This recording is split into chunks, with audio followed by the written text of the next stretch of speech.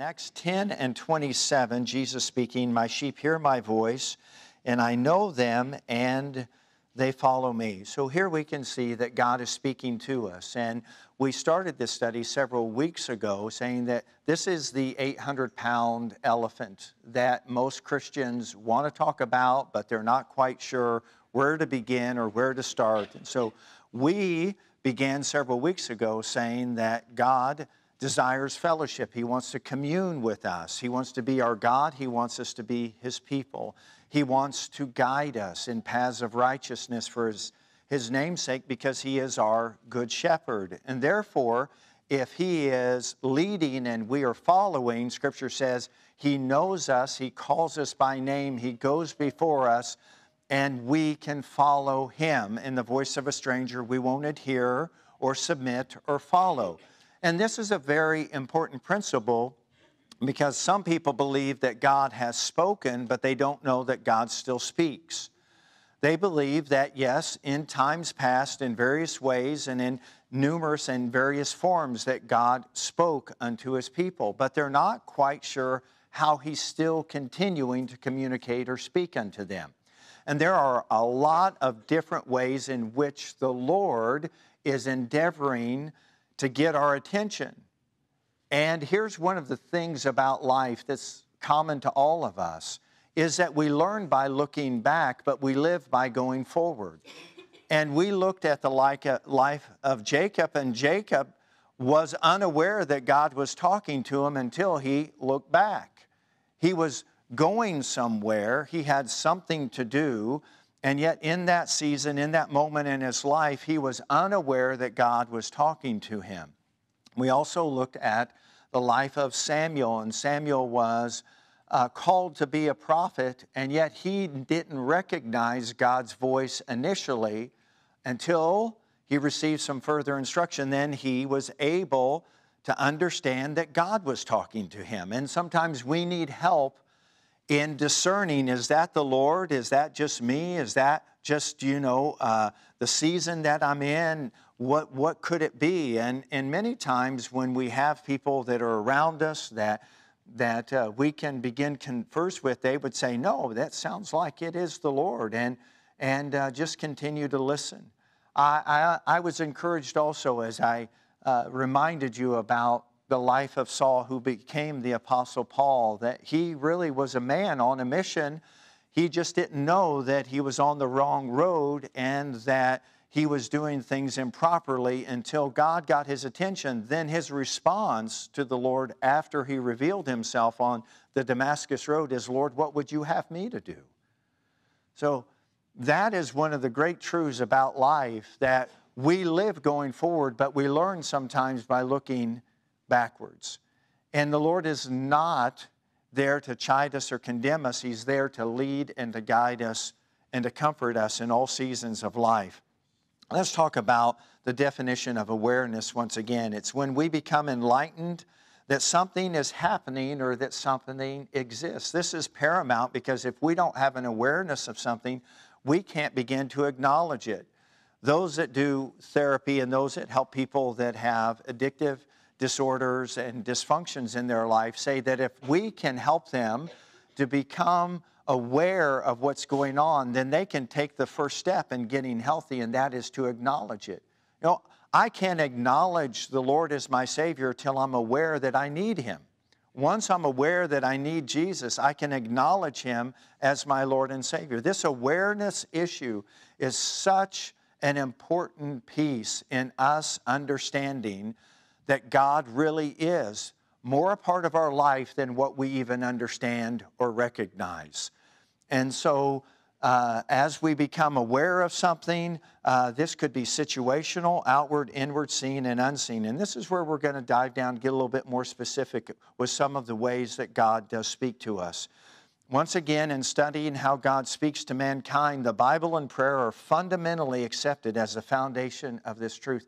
And I've given you some supportive scriptures there. Then I've written out this path to God's blessing. It begins with awareness, then we're awakened. It creates a willingness, which causes us to be obedient. And obedience, once it's invoked in our life, brings the blessing of the Lord. let's talk about the way that God continues to speak to us. And as a reminder, last week we looked at He speaks to us through creation. We looked at Psalm 19 and said that He is speaking to us through all that He has made. And everything that is made was made by someone that we don't see, but His attributes and His characteristics are thoroughly understood by everything that is seen. I like to think of it in a very simple way, that the sun says good morning and it also says good night. And in a way, God is using that to communicate His faithfulness and His steadfast love towards us. There's so many other things that we can attribute to how God uses creation to create an awareness in us. We also looked at conscience, and conscience is an interesting study in the Word of God, because it's that fine line between your spirit and your mind. It really it sort of pricks and is a part of both according to the Word of God. But most people, when they're conversing with us, may not recognize that God is talking to them, but they're aware at a conscious level that they need to do something different. And many times it comes out in the form of a confession. I'll give you an example. I was visiting with someone recently, and they said, I know that I need to be in church. I know I need to be gathering with the people of God. What was going on at that moment was they were aware that their conscience was dealing with them to do something that they knew that they needed to do. And that's many times God speaking to us. They may have just thought, well, maybe I'm just missing it. Maybe I just... No, that's God speaking to people.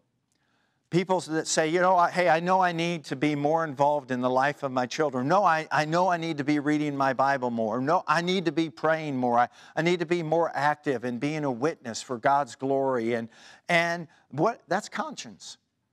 That's an awareness that we need to be doing something, and we just need to acknowledge the Lord and then follow through with obedience, and then the blessing will take care of itself. Can I get an amen? And then Christ speaks to us. We talked about the glorious ways in which Christ came and what He did, what He accomplished, and where He is right now, seated at the right hand of the Father, ever living to make intercession for us. Christ is definitely communicating to us through His coming, through His life, through His ministry, through His suffering, through His glorious resurrection, and by His Spirit, He still speaks to us. Today, let's take a look at conviction. Number one, another way that God talks to us. And as I get into conviction, let me remind you that if we're not listening to creation, or we don't listen to our conscience, or we don't listen to Christ, then there comes this cutting of the heart called conviction. And let's look at John's Gospel, chapter 16, Jesus describing the importance of the Holy Spirit in His ministry. We are going to pick up in the 8th verse. And when He comes, the Holy Spirit, He will convict the world of sin, of righteousness, and of judgment. Of sin, because they do not believe in Me. Of righteousness, because I go to my Father and you see Me no more. Of judgment, because the ruler or the prince of this world is judged, talking about the devil. I still have many things to say to you, but you cannot bear them now. Listen to the specifics about Jesus communicating not only about the ministry of the Holy Spirit, but about His ongoing willingness to communicate to us. He says, I want to talk to you about this specifically, the person and the ministry of the Holy Spirit, because I'm getting ready to leave.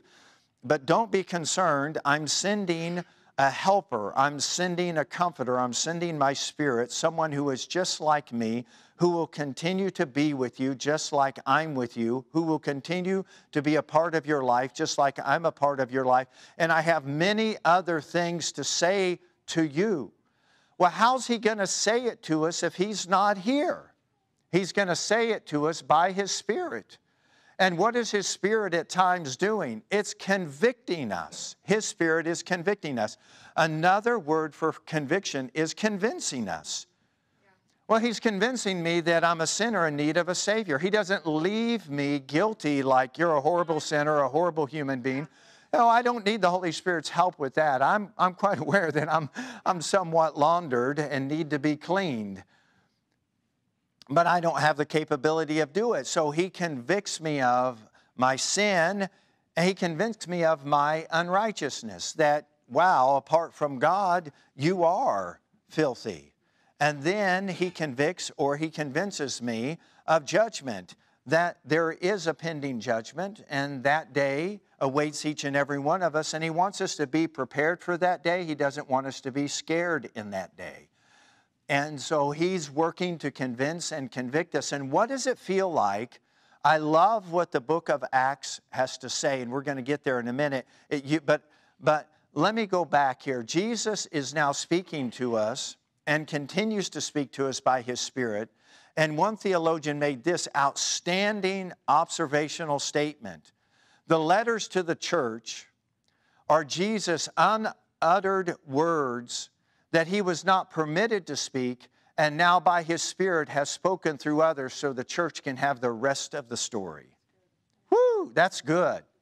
So how's Jesus continuing to speak to us? By his Spirit. And one of the ways, of course, as we said, is through the Bible, because the Bible is God talking to us. So the letters to the church are the unuttered words of Jesus, the words not spoken by Jesus while he was here. He didn't have permission to talk about these things, but he inspired others by his Spirit to write so that we could have the rest of the story. And what is the message in the letters to the church?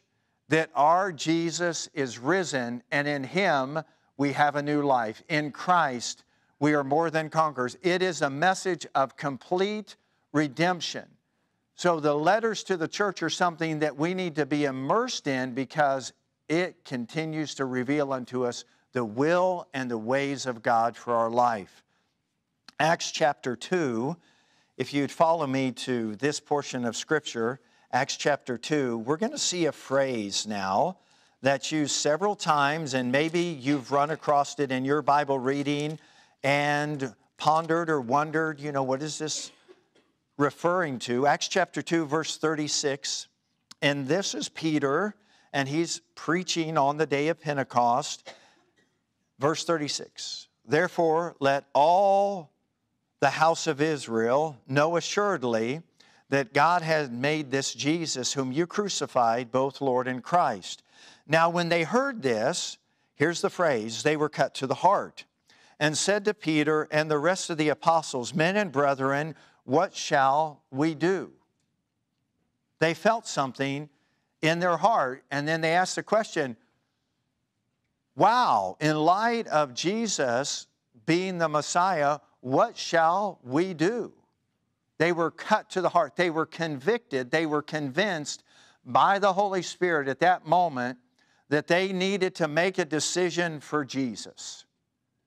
They needed to make a decision pertaining to the things of God. It goes on in verse 38, then Peter said to them, repent or turn around and face God. Let every one of you be baptized in the name of Jesus Christ for the remission of sins, and you shall receive the gift of the Holy Spirit. For the promise is to you and to your children and to all who are far off, as many as the Lord our God will call. Conviction is like all other aspects of walking with God and listening to God and responding to God. It's still a choice.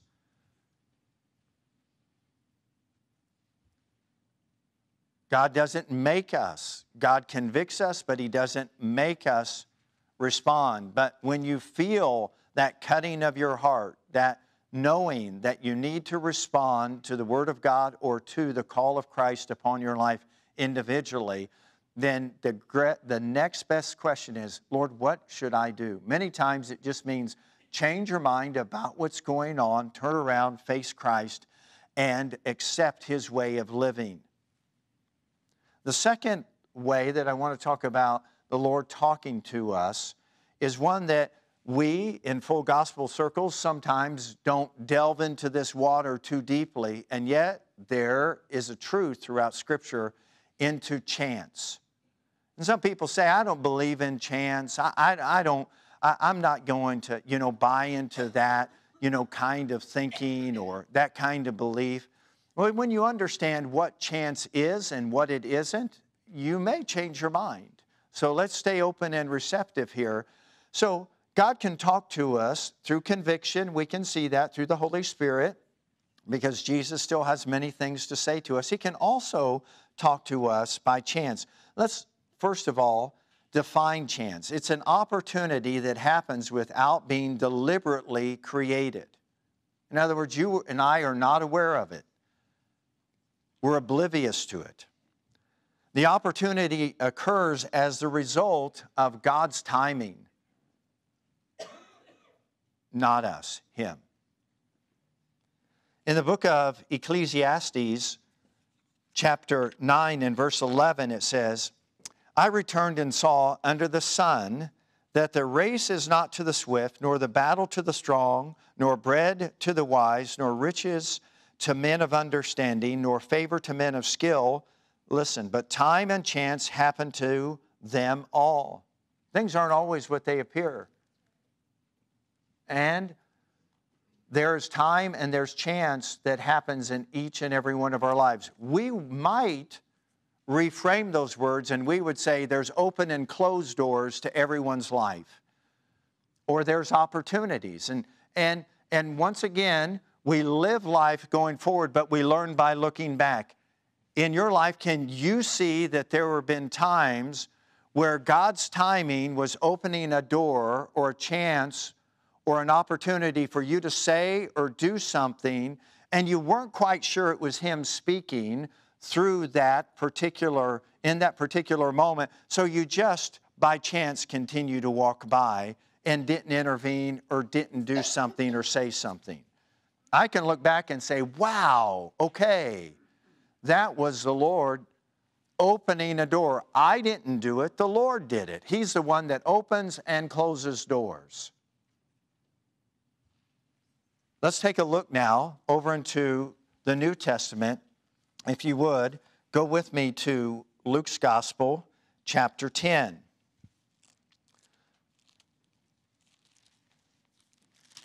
And we're going to see an example of chance in Scripture. Luke's Gospel, chapter 10. Let's pick up on the 30th verse.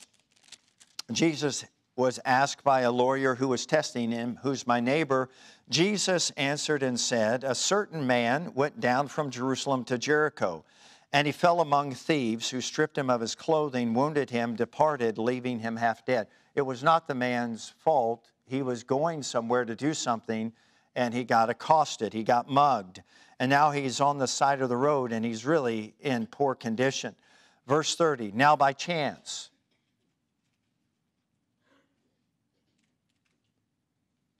it wasn't on this man's calendar that something would happen to him as he was going about his responsibilities and taking care of his affairs, but something happened to him.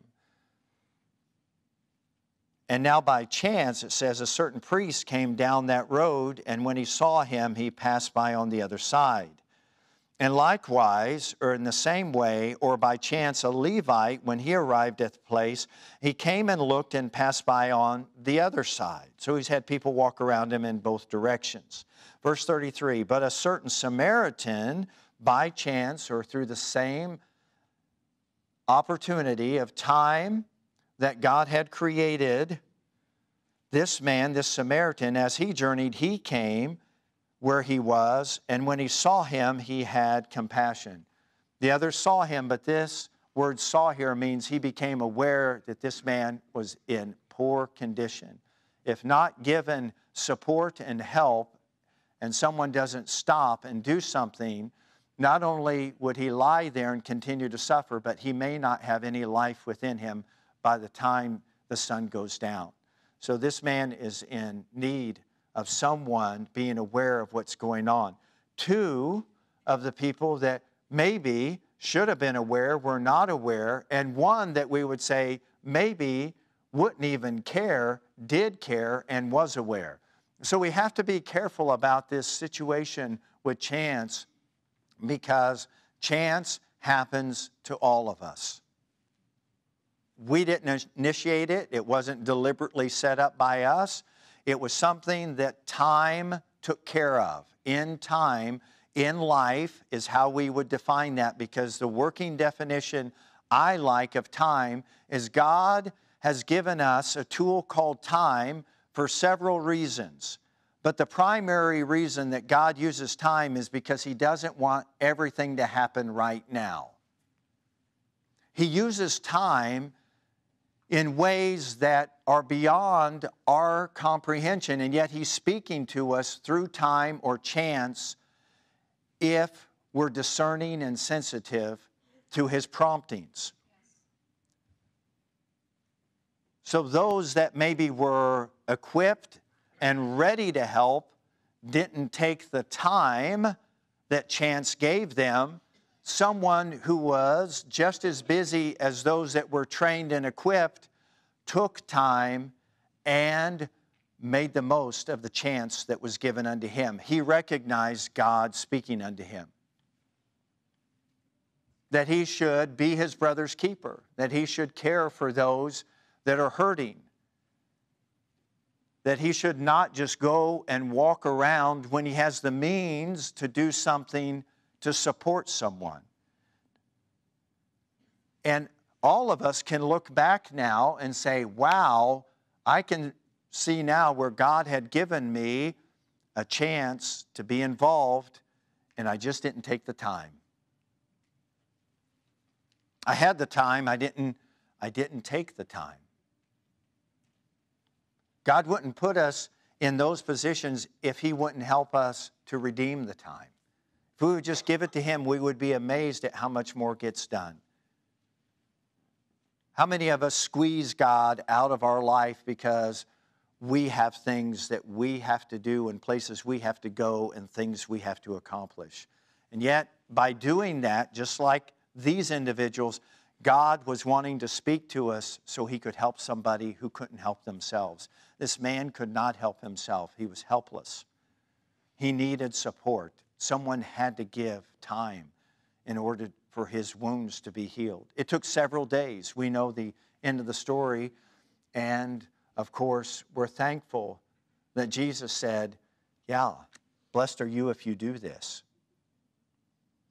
So the awareness in this Samaritan awakened him. He became willing to spend and be spent of his own money, his own resources. He was obedient, and Jesus said this man was blessed.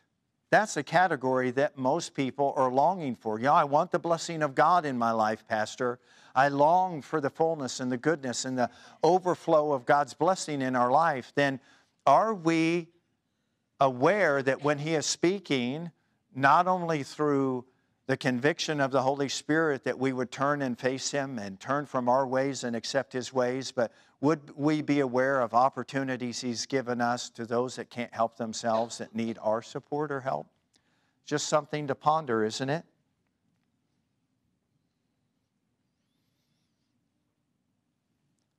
I want to encourage you when it comes to chance, as I did with conviction, that this once again is a choice. We could choose to walk on either side, but there's also the opportunity to stop and to lend a helping hand. It's a choice. When we pray and dedicate our day to the Lord, or we consecrate ourselves to the Lord before we walk out the front door, be aware that He might talk to you and I through chance. When you give Him your time, and another way to think about time in a very simplistic way is, that's my life. My life is made up of times and seasons. Time is something that we all relate to, but are we listening when time is speaking? That could be God talking to us. Have you ever felt like, it's time for me to do this? It's just time. It's time. Time is a wonderful instructor if we're a good listener. You may have good ideas, I may have good ideas, or even God ideas, but the timing of it is paramount. So it's so important that as we wake up every day that we have this willing heart that says, God, whatever you have for me to do today, wherever you would want me to go, my life is in your hands, thank you. And I pray that I would have discernment and understanding that if you speak to me through time or chance, that I would respond, here I am, I can do something. The third way that I want to talk about today is through circumstances. We want God to change our circumstances, and sometimes God wants to change us in the midst of our circumstances so we don't look at them negatively but positively. How many of you have asked God to change your circumstances? And many times you feel like the circumstances haven't changed. What's up, God? Can we talk about this again? And the circumstances haven't changed. But God may be changing our mind about the circumstances, and then the circumstances do change because we look at our circumstances through a different lens. Circumstances, what are circumstances? Circumstances occur when we are aware of our surroundings and opportunities. Chance happens when we're not aware. Circumstance happens when we are aware. Thus, we ask God to change them. I don't like my circumstances. I don't like my situation. God, I'm asking you to change them. And God many times is saying, the circumstances aren't your mountain. You might be, and I might be, the biggest mountain that needs to be moved. So why? We can see if a mountain or circumstances are keeping you from seeing things clearly, then get on the other side of the mountain or view it from a different lens. 1 Thessalonians, if you would, chapter 5. We're going to begin reading in the 15th verse, read down to the 22nd verse, tremendous exhortations given to the church. And he's talking here about situations that we're aware of. Verse 15, see that no one renders evil for evil. So someone does you wrong, you're aware of it, and you pick up the sword to strike them back. He says, no, that's not the way that you handle the circumstances. No one renders evil to anyone, but always pursue what is good both for yourself and for all. And that is tremendous counsel. If you and I live by the sword, we're going to die by the sword. If we pick it up and strike somebody else, that same sword is going to come back and pierce our heart. Because there are what? Consequences for poor choices. If you don't like your circumstances, if something's happening and you're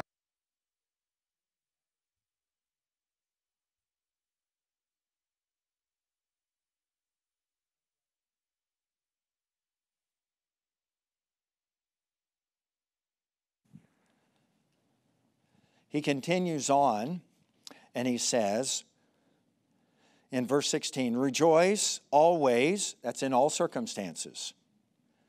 Pray without ceasing in all circumstances. In everything or in all circumstances, give thanks. Why? This is the will of God in Christ Jesus for you. Do not quench the Spirit under any circumstance.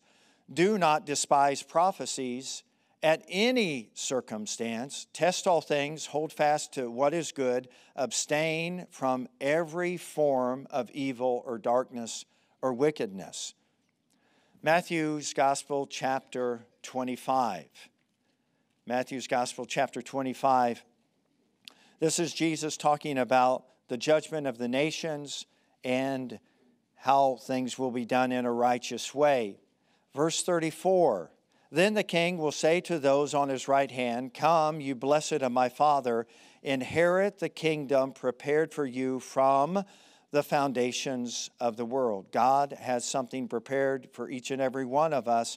It's ready to present unto us. It's been there for a long time. Verse 35, for I was hungry. Can you notice the tense? He says, I was hungry. So this is judgment. This is, we've lived our days are gone, we're standing before the Lord, and He's going to say to each and every one of us, I have something prepared for you. It's been prepared since the foundation of the world, and I want to distribute it unto you, but it's according to how you responded to me speaking to you. Were you obedient? And obedience is going to bring a blessing. And these people are now standing before him, and he's conversing with them. He says, for I was hungry, and you gave me food. You were aware that someone was hungry, and you did something about it. The circumstances, you were aware someone was hungry, and you didn't walk by.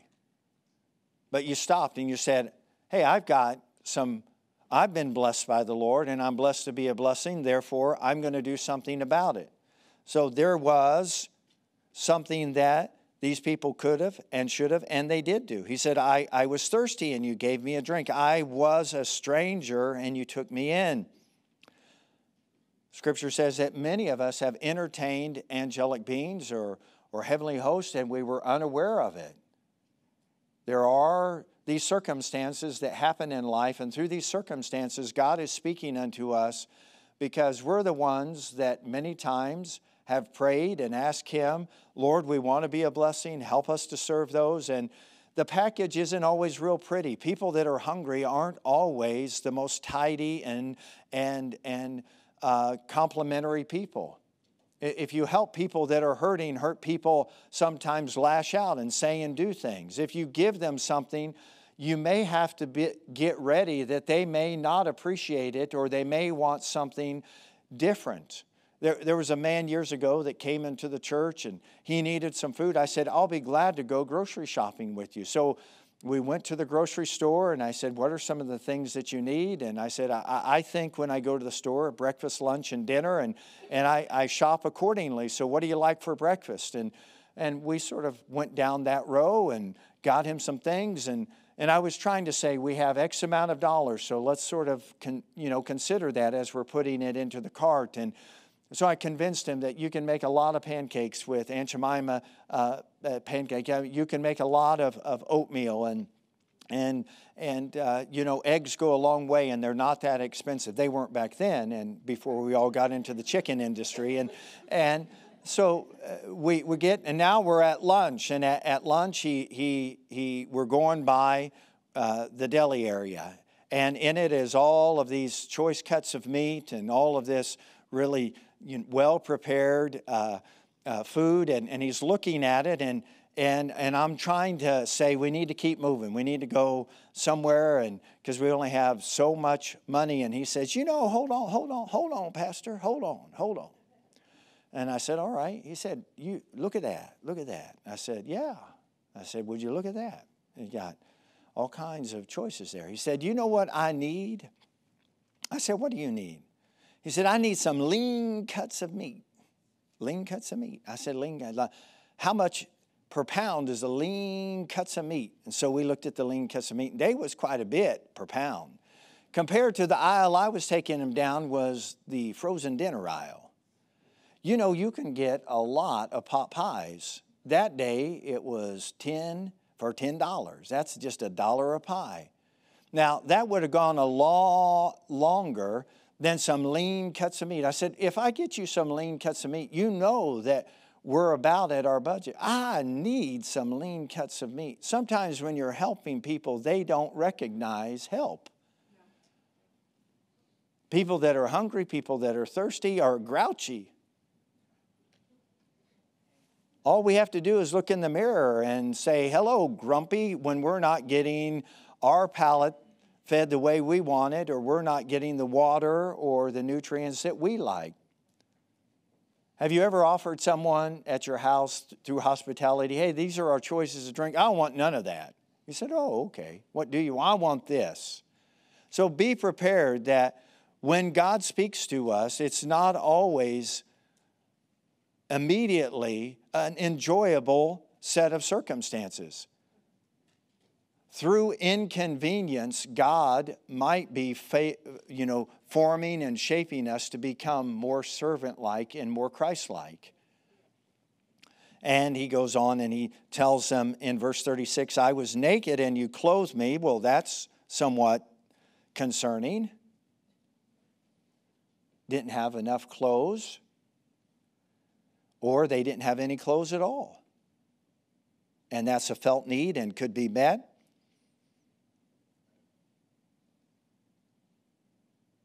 Strangers, I was sick and you visited me. I was in prison and you came to me.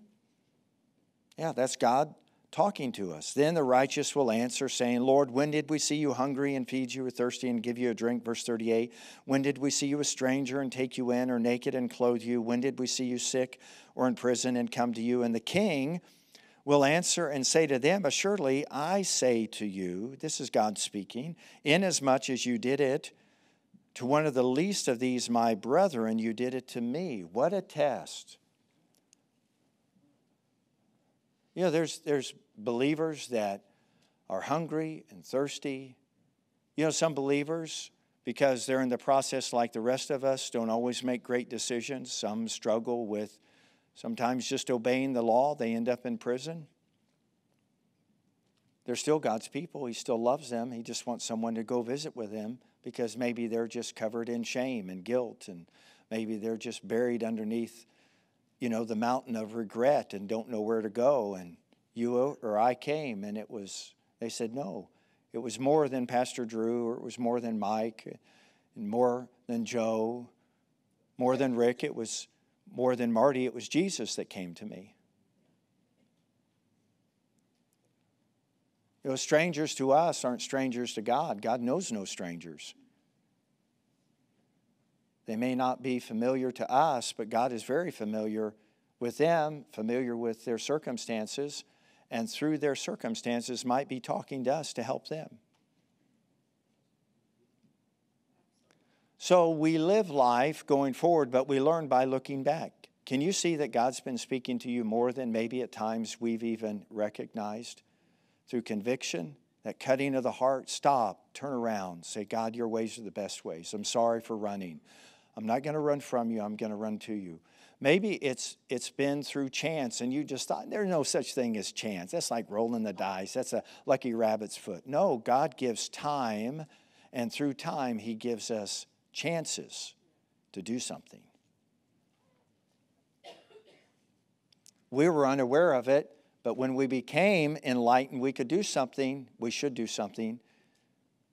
And then maybe through circumstances, and maybe you don't like the circumstances. Maybe it's hard to associate with the humble, which each and all of these are in that category.